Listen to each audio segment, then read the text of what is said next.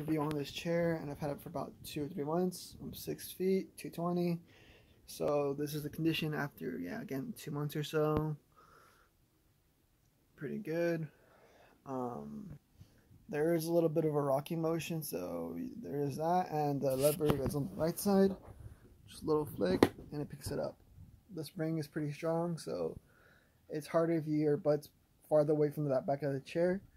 And I really would recommend it if you want something, you know, quote unquote luxurious and like something simple to use. But you know, it's a good budget sofa. When I first saw it, I know these things are pretty low, but you know, I can wrap my hands pretty easily, and they're really soft and still are.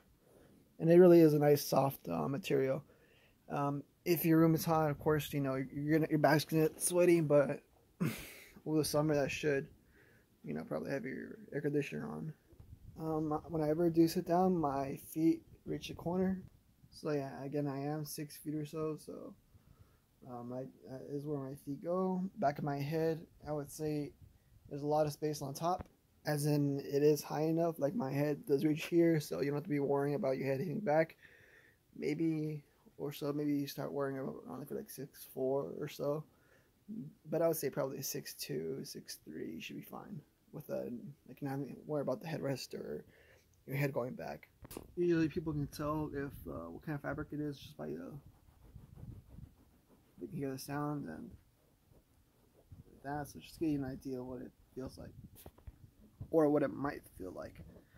Again, this is the part where I usually put my feet because there's no little support whenever this part is extended out. So when you push your feet down, this might look a little bit wrinkled, but it still looks good after a few months. So yeah, it seems I bought this October 15th, so about a little bit over 2 months, 2 months and a half.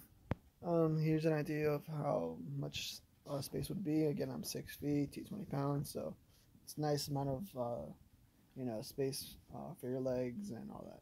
But yeah, if you have any questions, maybe you can get an answer on Amazon, and if it's not there, or you want me to try to do a video on the chair, or you know, just any comment, whatever you want, put it down below, and I'll try to get back to you as soon as possible. But yeah, thank you.